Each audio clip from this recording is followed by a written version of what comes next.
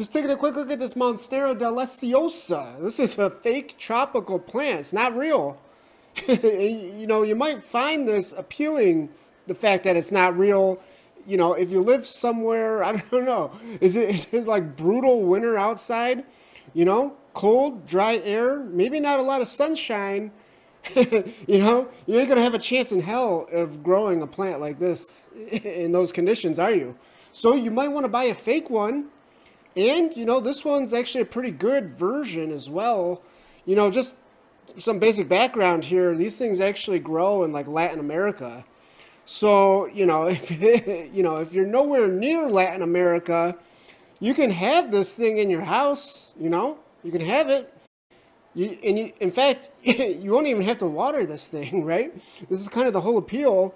And they've done a really nice job with this version. You know, very nice, very accurate.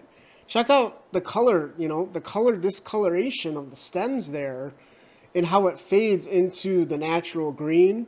It really gives it kind of that natural earthy look. It's not just, you know, all fake green plastic.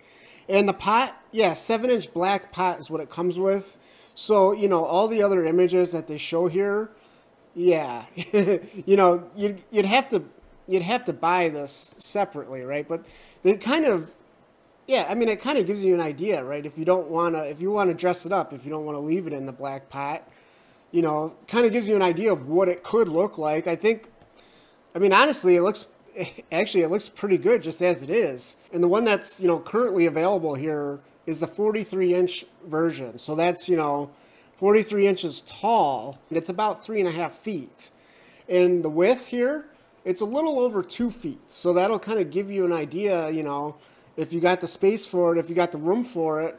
And, you know, if you want a bigger version, I guess they did sell a larger version, but it doesn't, I don't know, it doesn't look like it's available. They're not going to ship it in some huge box, you know. They're probably going to like stuff it in some little box. So, yeah, you know, basically, in order to match this image, you might have to, you know, you might have to take things into your own hands and figure out a way to kind of primp this thing, I guess. This was just a quick overview, you know, something to take a look at, something that, you know, might brighten up your mood in the middle of winter. So yeah, and you know, hopefully you kind of found this video helpful. If you did, don't forget to give it a like. It does help. It does help when you do that. And yeah, thanks for watching.